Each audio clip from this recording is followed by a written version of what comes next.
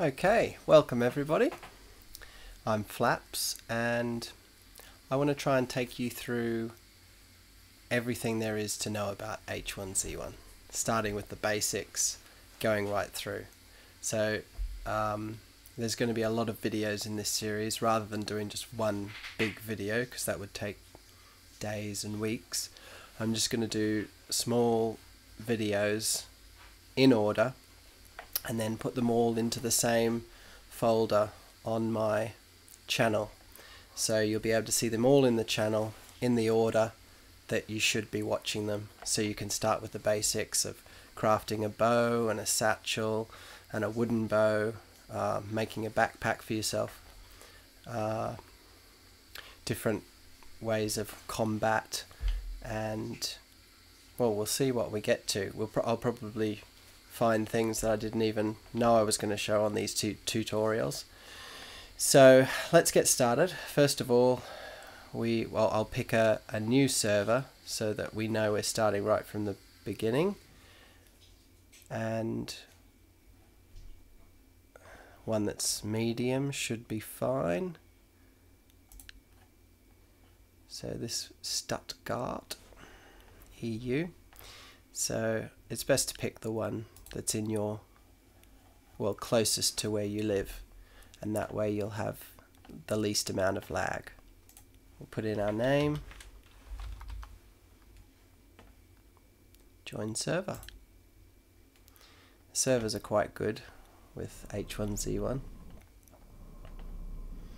They usually get you in quite fast. So as soon as we get in, we want to make a satchel as soon as possible so that then we can carry a lot more stuff straight off the bat. So I look around, no one's going to kill me, no zombies. Now to make a satchel, so we unpack, get these things out of the jeans and the top so that we can shred them. As soon as we shred, we've got to shred both of them so that we've got, because at the moment we've only got 4 scraps of cloth, now we've got 8.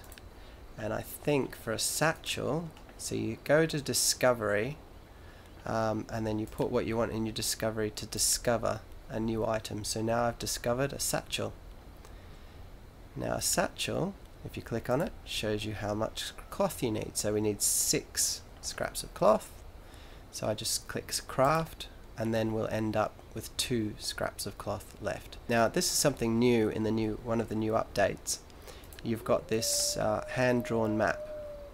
Now all you have to do is press M and you've got a nice little map, which a lot of people won't know yet because it's only just been implemented in the last week or two, and it means that you can literally, and it does take 1 slot up, bulk 1, but I think it's worth it to have it because it means you don't have to go out of your game to check Google to find your map and all that sort of stuff. So it is really handy to have. You want to find or make a compass or find a compass as soon as possible. So now that we've got the satchel, we can collect berries because they're your most basic source of food and water. Well, they're not really water but fluid, so, or well, actually it's called hydration down there in the bottom right. If you want to bring up this little notification down in the bottom right hand corner of your screen, you just press F, and see that takes it away. If you want to bring it back up, press F again, and that way you can see how I prefer to have it up all the time because I like to check my hydration. Now the thing you want to find really fast are sticks, because if you haven't got a bow, you're pretty defenseless. Fists aren't that good in this game against zombies. You're going to get hit by the zombie quite a few times and you're going to have to use your bandages, and that's not something you want. So let's usually just run. I'd like to run in third person when I'm running around. When you're in combat, most of the time it's better to go into first person so that you can aim a lot better, because as you can see the crosshair that little white dot in the middle of the screen is very small, and it's quite hard to get that on people. But when you're in first person, you can actually see where the guns and bow and arrows and things are aiming. Now we're not having much. Usually you get spawned quite close to sticks, so we'll just keep picking berries up on our way. And am I seeing any sticks yet? Nope, still just berry bushes.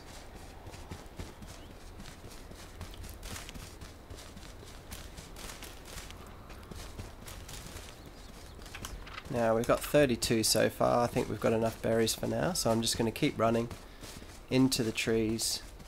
Now see up there, those sort of trees and forest up there are more likely to have sticks. So we're going to run up there now.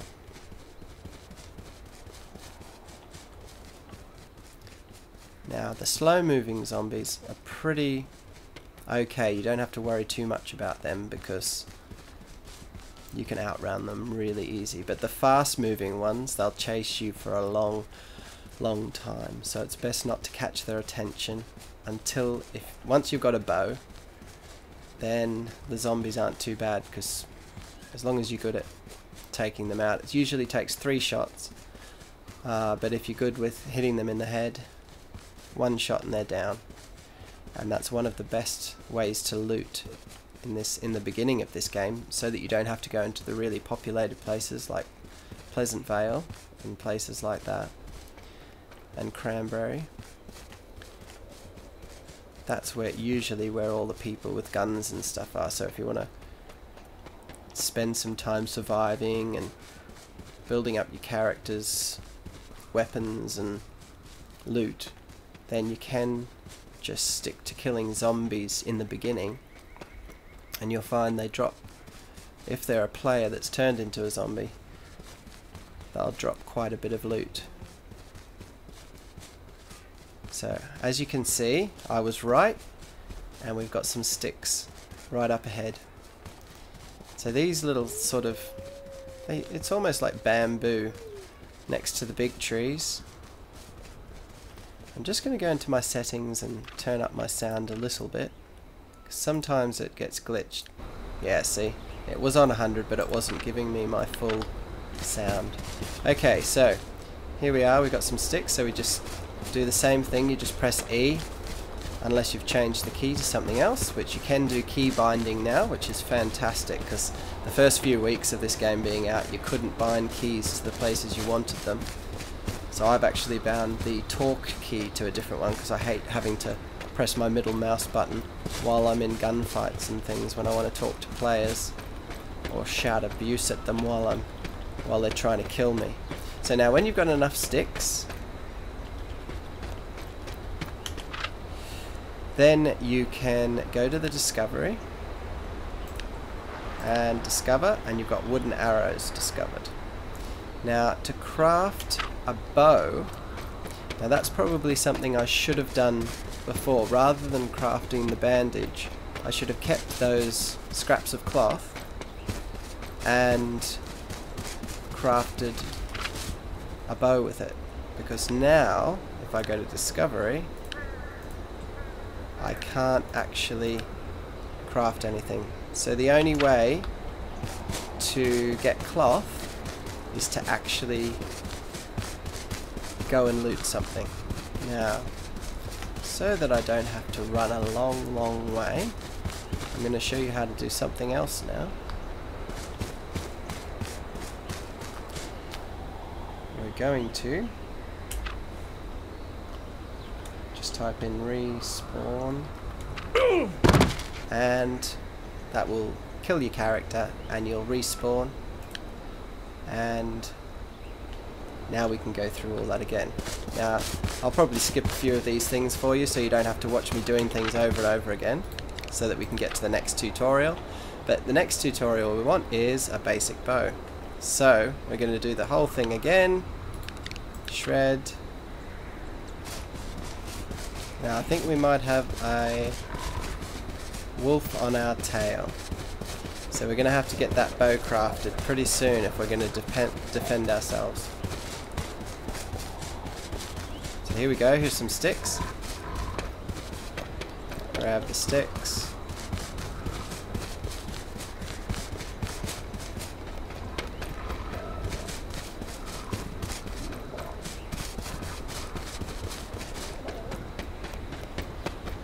Okay, we've got enough sticks now. See if we can craft it before he gets to us. So we got the bow discovered. Now I might have to fight this thing with my fists if he gets too close. Let's do the bow. Okay, he's already in this. So now we get our bow out.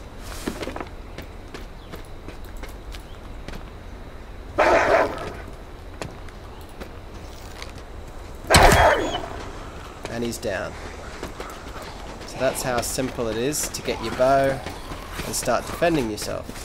Now this is one of those fast zombies I was telling you about, which I'm not very happy about because I don't have an arrow, so I can't actually fight him yet. I'm going to have to hope that I can craft an arrow in time before he gets here. Okay, we got it crafted. But we've got 2 fast zombies on our tail. So in the beginning it's a bit tricky, especially when you've got a couple of zombies on your tail. They can actually be quite a big threat. So I'm just going to run a little bit further, craft a few more arrows. Now don't tell me I've got another wolf on my tail. Now this very rarely happens, especially right in the beginning. So, and I'm even playing with this deer at the same time. He's probably trying to get away from the wolf at the same time. Now, you can never tell if the zombies are going for the wolves or the deers or whatever.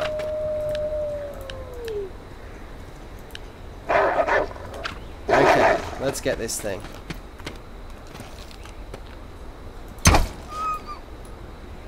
And I missed his head. See, it's important that you get them in the head. Now I can get my arrow back there. Now while we're waiting for these zombies to come, let's get some more arrows. Now I can hear a zombie quite close. There he is.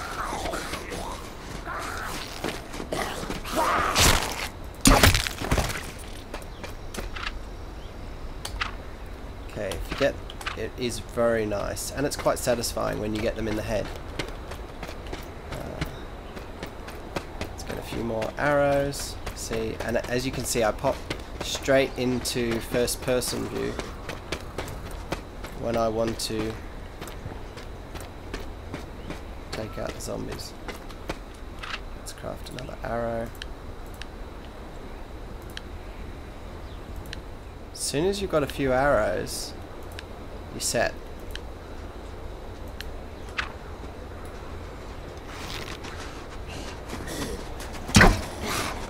Okay, so occasionally you're going to miss.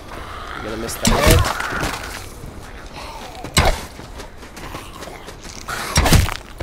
Okay, and that's what I was telling you about before. The loot. In the beginning, let's have a look. Now, this one, in fact, oh my goodness. How many zombies have we got here? Okay. This is a few too many zombies for my liking. As you can see, I'm running out of arrows again. And we got another wolf. I think they might have updated quite a bit, because last time I was playing there wasn't nearly as much of this happening. I have got minor bleeding, so theoretically my life... This is ridiculous now. I might in fact get killed. Okay, this is good. The zombies started attacking the wolf, so it gives us time to bandage up.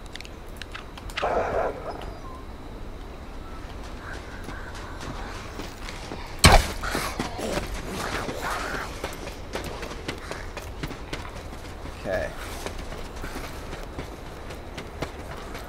This is a little bit stressful now. Let's see if we can get some more arrows. Nope.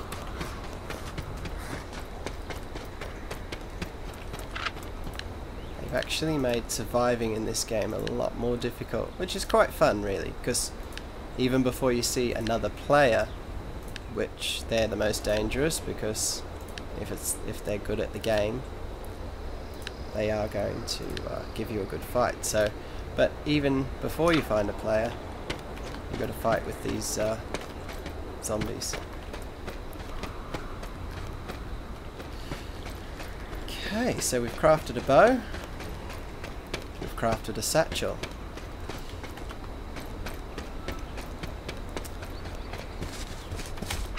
Once we've healed up,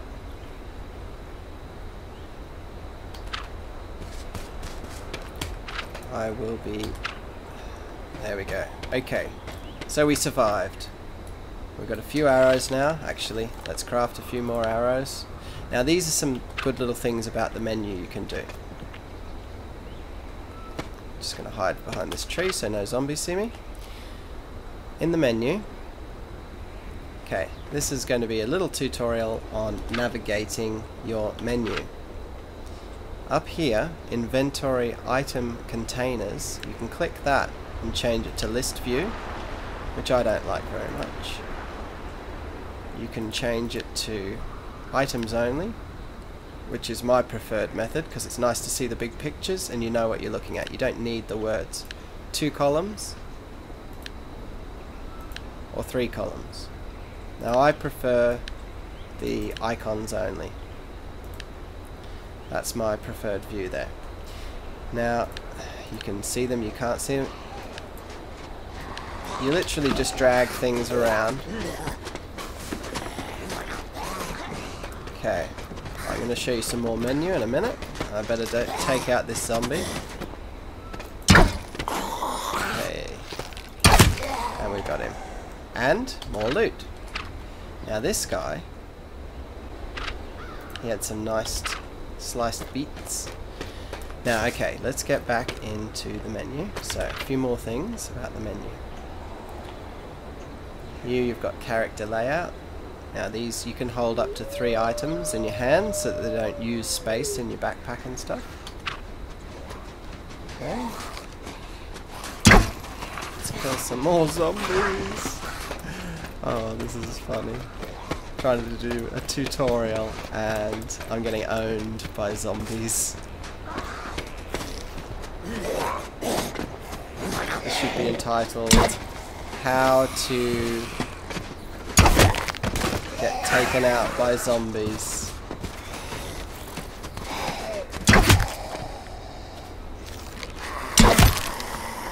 Wow, at least it gives you some practice. Oh, now that was very nice. As you can see, I just found a blue backpack. Now, this is interesting. They strafe now as well. They're getting so interesting, because before they would only come right at you. But now they strafe around. Okay, I've never seen this many zombies at once.